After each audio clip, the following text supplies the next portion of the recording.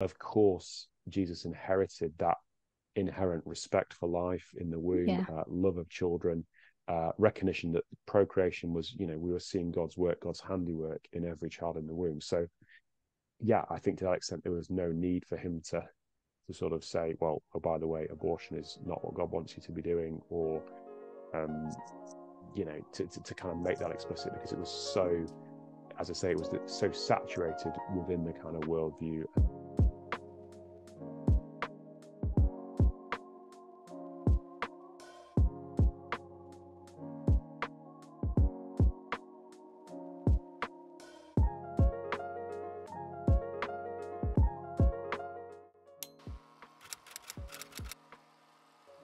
Hello and welcome back to About Abortion. I'm Beth Davey and I'm joined once again by Tim Lewis. Tim, I hope you had a good weekend. Yes, well, thanks, Beth. We're just back from holiday, actually, a week or so. So, feeling, yeah, good, nice break, but good to be back. Good, good. So we are going to be doing a continuation on the topic that we were doing last time. So last time we were looking at, does the Old Testament support abortion? And we thought that it would be really good to kind of continue that conversation on into the New Testament. So as a quick kind of previously on About Abortion, as it might be, just so that listeners are up to speed on where the conversation is. If you haven't listened, do go back and listen to those that episode. We do recommend that would be a good place to start before this one. But for those of you who did, we covered 3 important scriptures in the Old Testament that can often be used by people to maybe try and advocate for abortion from scripture. So we looked at the special creation of Adam in Genesis 2, where God breathes life into Adam, briefly touched on Exodus 21 in the case law studies of how valuable is the life of an unborn child in the Mosaic law. And then we looked at another obscure passage from Numbers chapter 5, where a woman suspected of adultery takes this curious curse liquid to determine whether or not she has in fact been unfaithful to her husband. And the bottom line really was that you can't use these texts as pretexts for abortion. Really, we felt that they were being taken out of context. And when you read back into the context of what's going on, you get a whole new understanding of what these texts really mean. But Tim, maybe could you just give us kind of a bottom line of what the Old Testament points to in regards to children in the womb and those times where they are described as being taken from the womb? Absolutely, Beth. Thanks. The one text we didn't manage to touch on was Hosea 9:14, which people have also claimed somehow shows God endorsing abortions, which is give them, O Lord, what will you give? Give them a miscarrying womb and dry breasts. And precisely because children and pregnancy are such a blessing, the prophet wishes these things upon faithless Israel here. And that expression effectively reverses a blessing in Genesis 49:25, which mentions blessings of the breast and womb, meaning fertility in children. Hosea is essentially saying, I think, that if such is the reward for obedience, then Israel has deserved the opposite. And in pretty stark language, he wishes God's curse upon them. Mm. But, like similar moments in the Psalms, we might think of dashing little ones against rocks, for instance. We need to be very careful how we interpret such petitions. And critically, we must remember it's the prophet's interjection born out of a deep frustration and grief with a stubborn people, rather than any kind of statement of divine intent. This is not presented as God speaking. Yes, God is sovereign. He's sovereign over life and death, but he is consistently presented as the one who gives life and himself fashions every child in the womb. So in terms of the bottom line, Beth, the only time children are presented as being deliberately removed from the womb in the Old Testament involves a war crime, really, this abhorrent act of ripping open pregnant women's stomachs, an act that, of course, kills both mother and child and is severely reprimanded in Scripture. So if you look at 2 Kings 8:12, 2 Kings 15:16, Amos 1:13, you'll see this practice and its very stark condemnation. And in Amos, in fact, the people who did this are told by the prophet that they will be punished by God for precisely this crime. So no, the Old Testament does not in any way, shape or form permit or encourage or endorse abortion. Yeah. Thank you for that. Now, between the Old Testament and the New Testament, sometimes people can claim that maybe regulations and practices in the Old Testament, they don't continue into the New Testament. There's maybe sometimes in the mind of some Christians this break between the Old and New Testament, unless it's expressly stated in the New Testament, things don't continue. So if Jesus didn't say abortion was wrong, then maybe we can assume license in this area. Or other people might say, look, you have to look at the trajectory that scripture sets. So some issues that are maybe restricted in the Old Testament, they're relaxed into the new. And so we've got more license in regards to today. Tim, is this what happens with abortion? So between the Old and the New Testament, do we see a relaxation on abortion laws? Do we say because Jesus didn't speak specifically that means we've got license in this area? What would you say to something like that? Well, I think first off the bat, I think you'd have to say you need pretty strong, a pretty strong countertext to say that suddenly God has endorsed killing one's child in the womb. It's quite a major step, isn't it?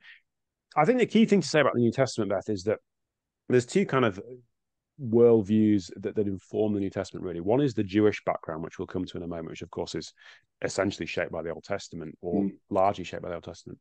And then there's the Greco-Roman world of the Mediterranean first century. And within the Gospels, we see the harsh realities of life in that Roman-occupied Palestine. So ever-present heavy taxation, the bureaucracy of a census, or the horrific practice of crucifixion. The peace of Rome, the Pax Romana, is maintained through very violent brutality. And the Greeks, the Romans, do not share the Jewish reverence for life, including life in the womb. So several hundred years before Christ, the two kind of preeminent Greek philosophers, Plato and Aristotle, they both permit abortion. They argue for its use in terms of limiting family size, population growth, and actually for Plato, when the mother was over a certain age. So the individual, certainly the unborn child, is of lesser value compared to the requirements of the state. We see that mindset today, I think. Now, there were various theories about when the soul entered the child in the womb, but the unborn child is consistently not viewed as a person or a citizen. And of course, even once they're born, newborn infants were routinely killed. And in fact, exposure, which just means leaving infants exposed to die, or even sometimes killing them themselves. But exposure was actually the more usual means of their destruction compared to abortion. To put it bluntly, it was easier to do, and there was much less risk to the mother in trying to kill the child when he or she was within the womb. So an exposure at birth is very common for female babies, sadly, in the Greco-Roman age, and disabled infants were almost always exposed at birth. The one caveat to that is the Hippocratic Oath, which contains a promise that people would take not to permit a non-therapeutic abortion. So any abortion performed without the express intent of saving the mother's life. Can I just ask, Tim? Sorry, yeah. Is that the same Hippocratic Oath that is still taken today? Because I know that doctors still do take that oath, don't they? Absolutely. I mean, very influential in the history of kind of Western thought as well as medicine. Yeah, the general idea is that you preserve life at all costs. Yeah. Sadly, and obviously for Hippocrates, that included the life of the child in the womb. Sadly, that hasn't continued into medicine today in many parts of the Western world, including Britain. But and even in the Greek and Roman world, outside of that medical world, attitudes are very permissive, and we see that also in Roman law. In Roman law, the father possesses the patria potestas, which just means the power of a father in Latin over his offspring. So essentially, he decides at birth whether the newborn baby should live or die. Just imagine that. And as we've said, often on grounds of disability or even gender, the child will be killed, and it was within his rights to do that. And in terms of abortion, we actually have a case involving the Emperor Domitian. So Domitian lived 51 AD to 96 AD. And it's believed, to put this in context of folks, that John wrote Revelation right at the end of Domitian's reign. So when Christians were beginning to be persecuted. And Domitian orders his niece, whom he's made pregnant, to have an abortion. And she does, and she dies as well as her child. So very, very common, despite Hippocrates' concerns. And actually, even in this period, medical textbooks become available detailing how abortions could be performed. There is some later pushback, later Roman ethicists, people like Cicero, Ovid, Seneca, more critical, but their concerns, if anything, Beth, just suggest the scale of the issue here. So again, Roman law, like Greek law, the unborn child is not viewed as fully human. When there is a pushback against abortion, it's primarily to they're worried about population decline and they want to reverse that. But I think why that's helpful is it gives us a sense of the culture, the very pro-abortion culture, into which the gospel takes root and begins to transform society. And Christianity emerges from Judaism and these very different Jewish beliefs about children. So Jewish writers like Philo, like Josephus, they stress the fact that Jews love children. They would neither kill their offspring in the womb nor expose them after birth. And in one of Josephus's works, he basically says that abortion is morally equivalent to infanticide, to doing just that. Whether you kill a child before he or she is born or after it, it really makes no difference. It's murder. So the Jewish position emphasizes the goodness of God's creation, the goodness of human procreation, actually, and God's sovereignty in forming the unborn child, these kind of key themes in the Old Testament. And the early Christians just kind of pick up with that and run with it. And so what you get is early Christian ethical treatises like the Didache, which is perhaps end of the 1st century, so very soon after the New Testament, very uncompromising on the immorality of abortion. The difference, of course, between Christians and Jews is that you have the added factor that Jesus himself, the Word made flesh, has become an unborn child from conception. So this leads to an even greater reverence of life towards the life of the unborn child. And in the 1st centuries, Christians were known for people who took care of the vulnerable, the weak, including rescuing children that had been exposed, etc.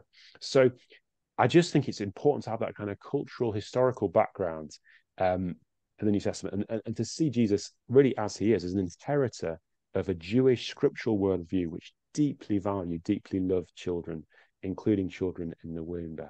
Yeah. And correct me if I'm wrong, Tim, but didn't the historian Tacitus say that it was morally repugnant that the Jewish people didn't kill their children? I believe he said that. So in that culture, it was thought of that if you weren't pro-abortion, that was a bad thing, that was a morally negative thing, kind of very similar today. Yeah, I mean, I think certainly I'm sure that's true. Certainly Tacitus flags up the fact that the Jews, A, they have lots of children, and B, they don't kill children at birth. And as he says, well, that's kind of how their population grows.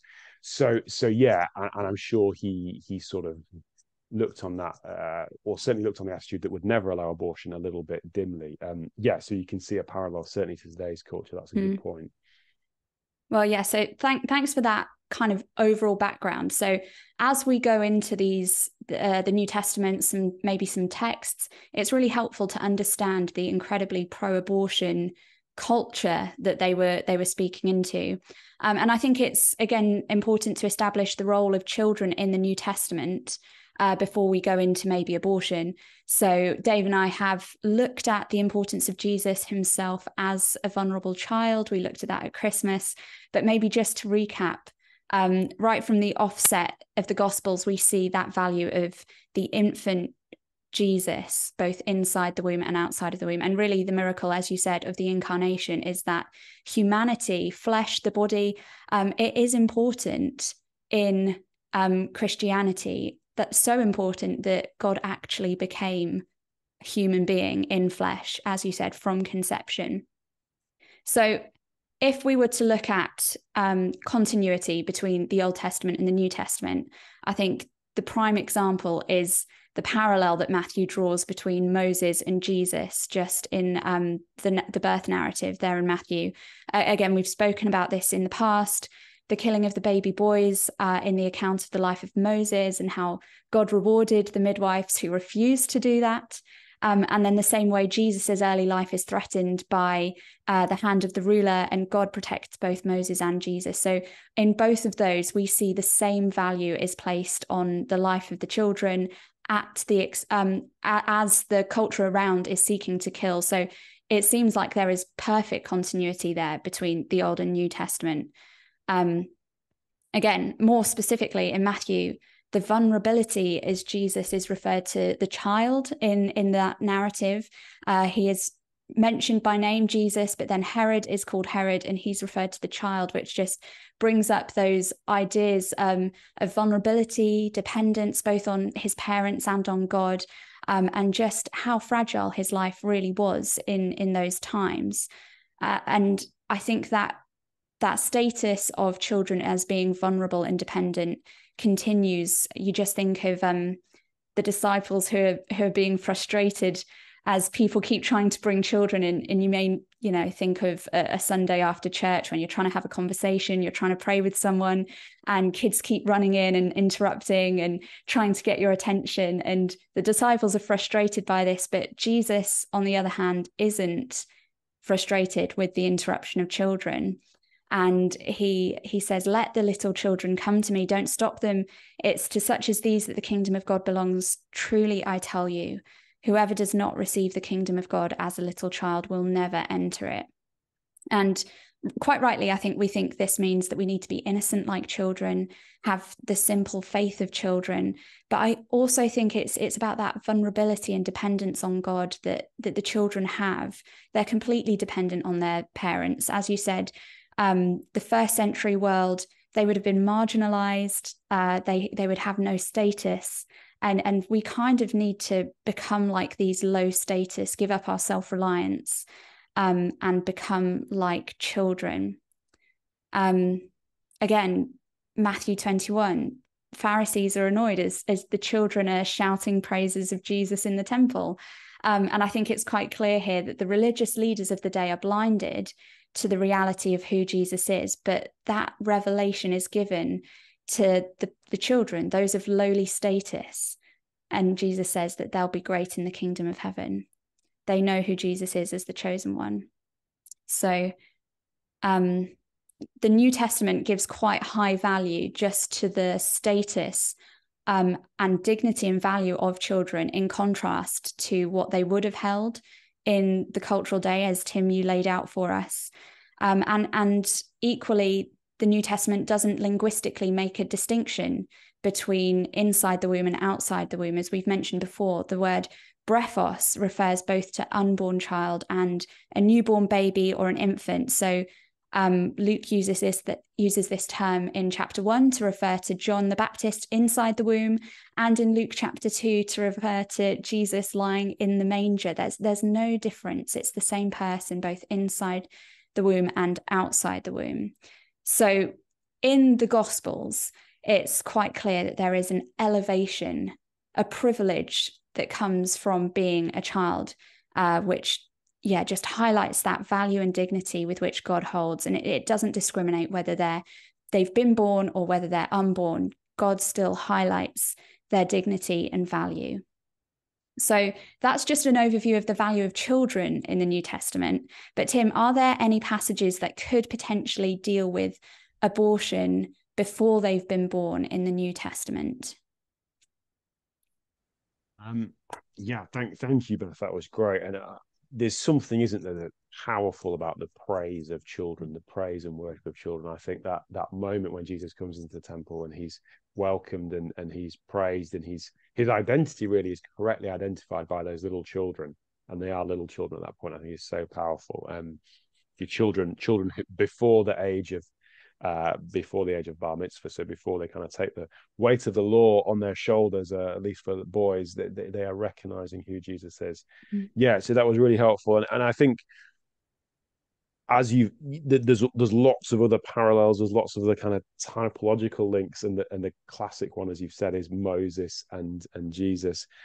You can also look at the way, for example, that Paul describes his calling and his vocation from the womb. It's almost word for word the prophet Jeremiah. So Paul obviously understood that his life, his call began at that early stage. But I mean, in terms of so the kind of the key thing to hold on to, I think, is that very pro child, pro children kind of ethos that really comes across, that saturates the New Testament, and particularly Jesus' teaching, particularly Jesus' interaction with children.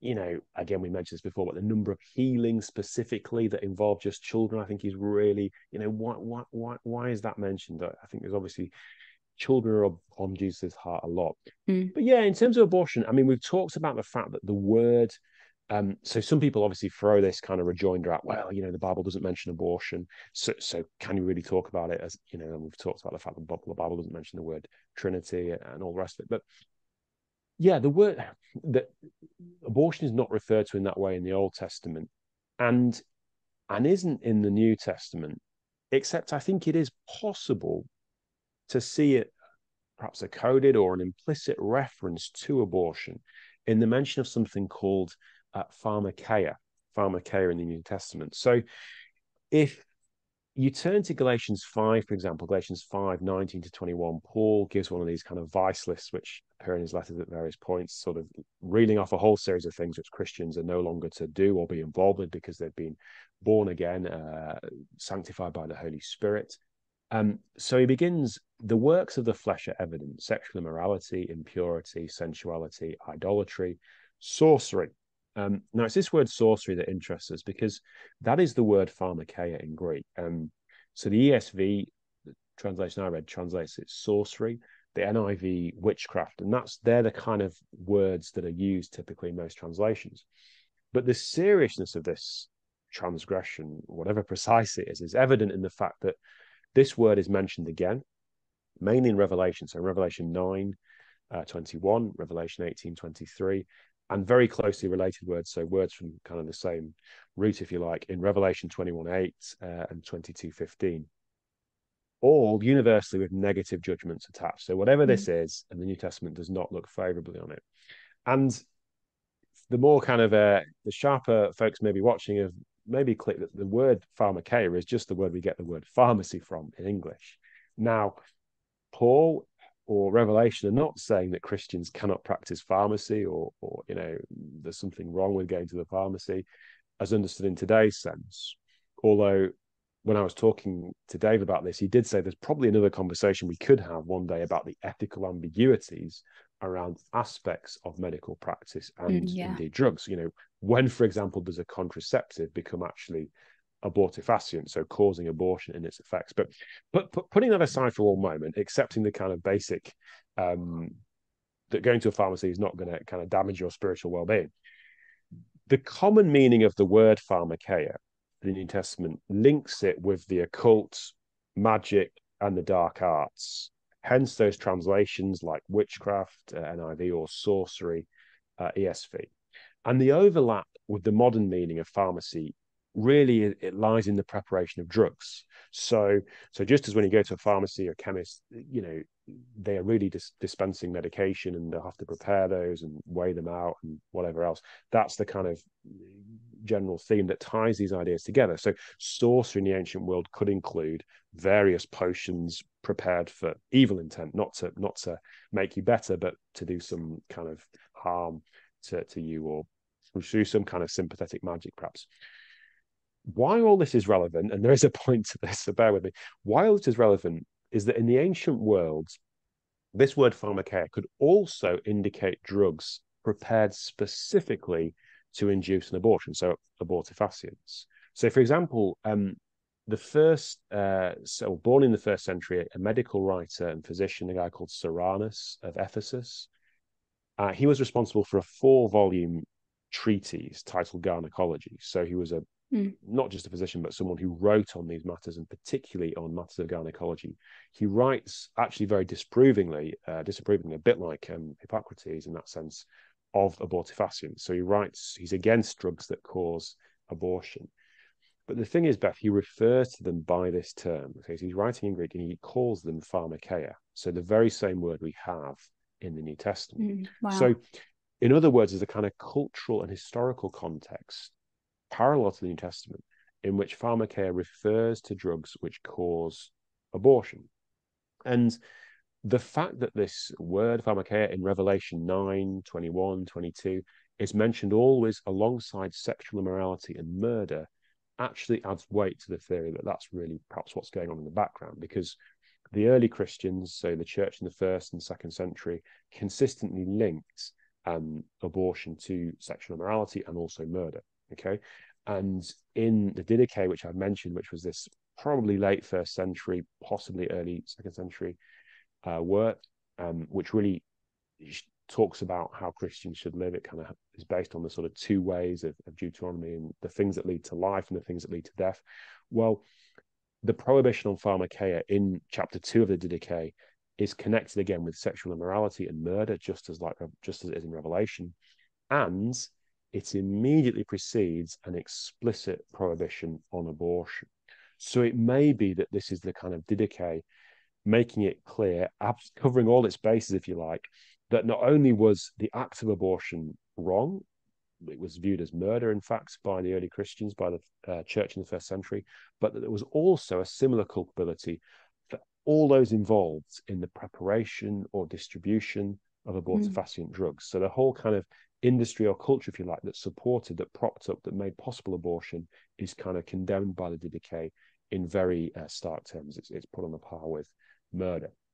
So in the end, I don't think we can speak with absolute certainty on this particular point, but I think it's possible, very possible perhaps, that abortion is implied through this condemnation of pharmakeia. So there may be a kind of coded reference there to abortion in the pages of the New Testament.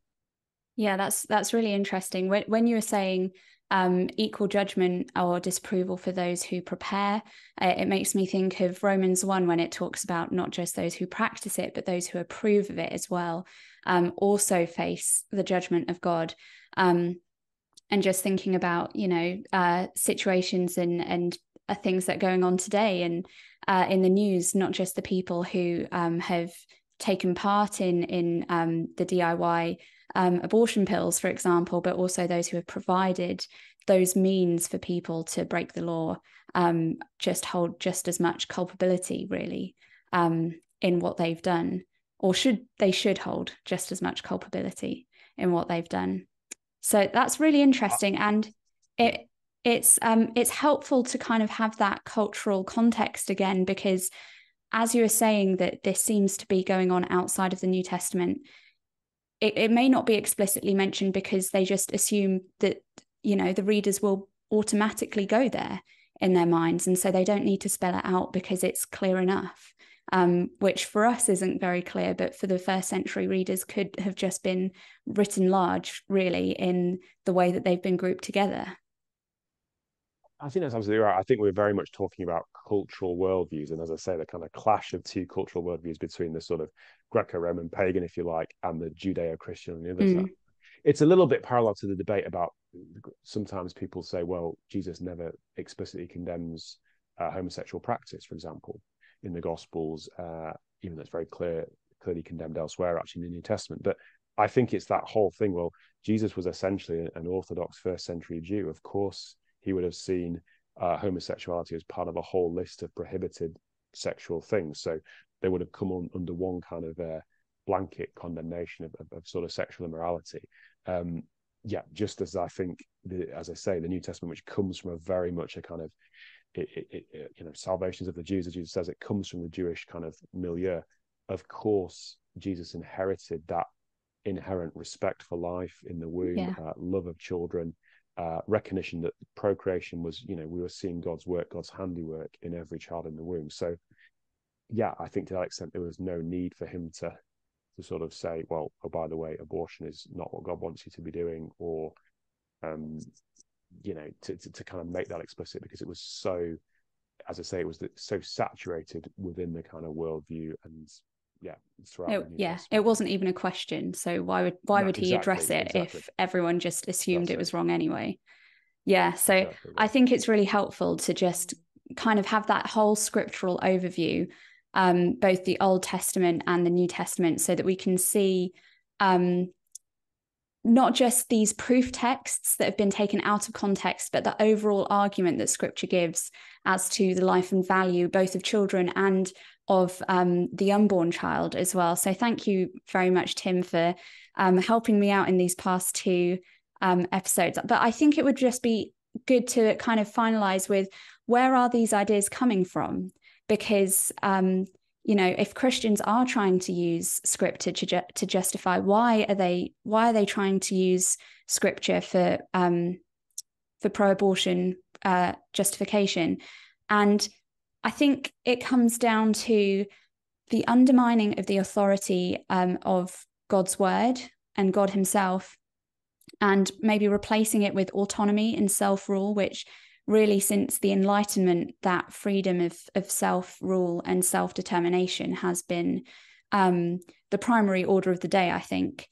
Going back to Galatians 5, as you were talking, when Paul lists those vices as well as the fruits of the Spirit, in contrast what the life of the Christian should look like, he says, for you, brother, have been called to liberty, only do not use liberty as an opportunity for the flesh, but through love serve one another. And I think this is really the key, that the freedom that we have in Christ isn't liberty to sin. It's not freedom to do whatever we want because we have the grace of God covering us, but it's freedom to follow Christ.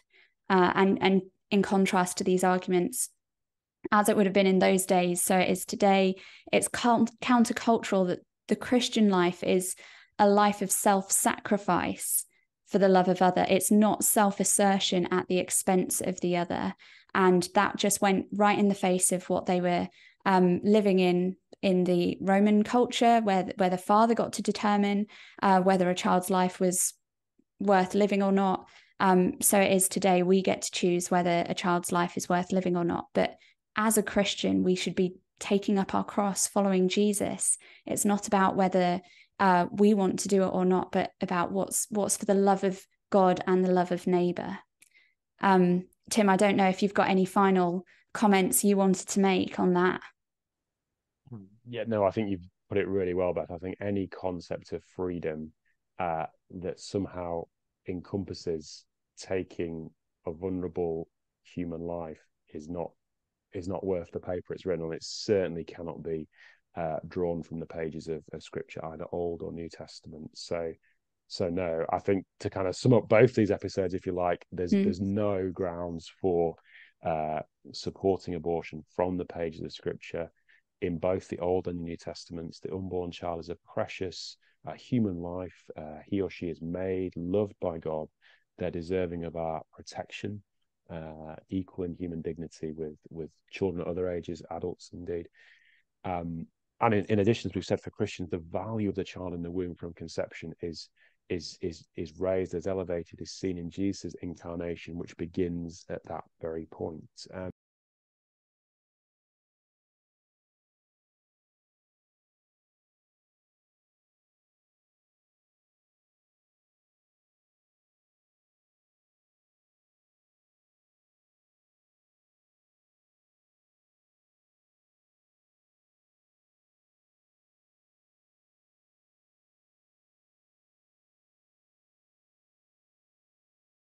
Yeah, I think I completely agree. I don't think it's possible to take any of these passages that we've looked at, or even the whole Scripture in total, and try and change it. I feel like it takes a lot of work to do that in order to try and make it fit into the pro-abortion narrative.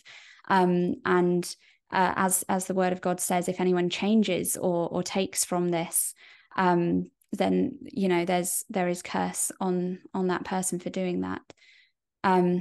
So I think it's quite clear that any taking of innocent life in Scripture is equated with murder, and those passages just go to show the value of the human life. So thank you for joining me, Tim.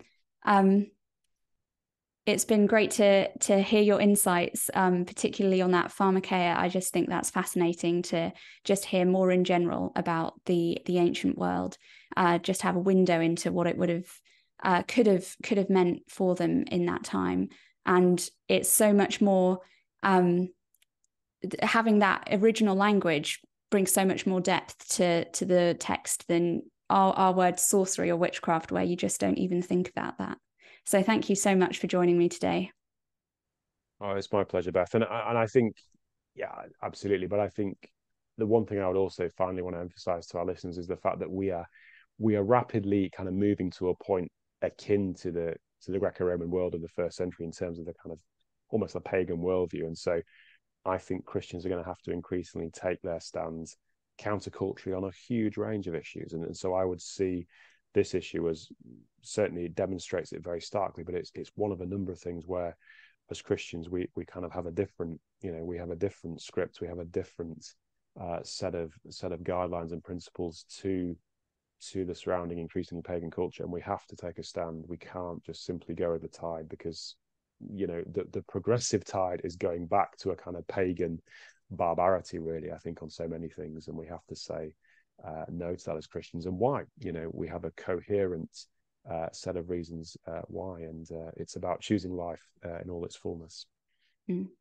Yeah, it's an opportunity for us to be set apart, to show that holiness and light in an increasingly dark and hostile world. So I do think this is a challenge for Christians. If you're going to take scripture seriously, are you willing to stand up and be counted? This isn't something new. The church has been here in the past, and so we don't have to try and find a new way in this. But are we going to be counted amongst that cloud of witnesses who have gone before us? So thank you very much, Tim. My pleasure, Beth. Thank you for having me.